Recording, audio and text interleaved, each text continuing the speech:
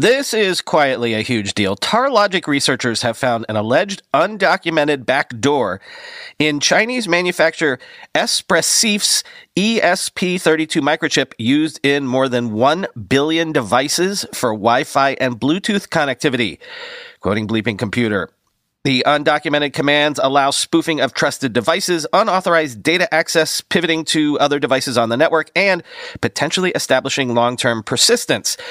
The researchers warned that ESP32 is one of the world's most widely used chips for Wi-Fi and Bluetooth connectivity in Internet of Things devices, so the risk is significant.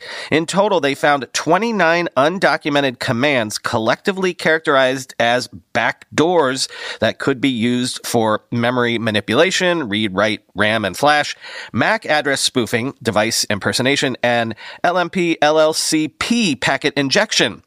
Espressif has not publicly documented these commands, so either they weren't meant to be accessible or they were left in by mistake. The issue is now tracked under CVE 2025-27840, end quote.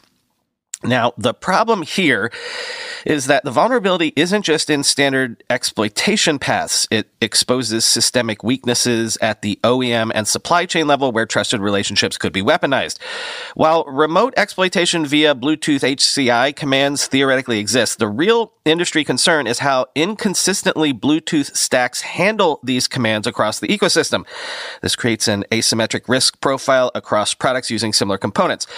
The mention of post-compromised escalation suggests a new attack vector where initial access can be leveraged into persistent hardware-level control, potentially bypassing security updates.